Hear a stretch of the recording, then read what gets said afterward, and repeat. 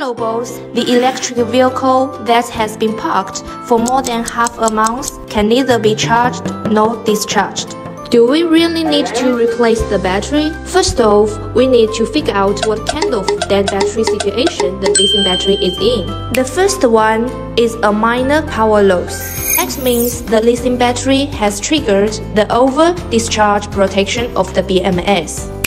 The second scenario is low voltage lockout. When that happens, changing the charger won't fix the problem. We can bypass the BMS of the lithium battery and give it a direct recharge. But you have to take the lithium battery apart to do that. So if you are not a professional, be really careful when you do it. Then there is a third situation.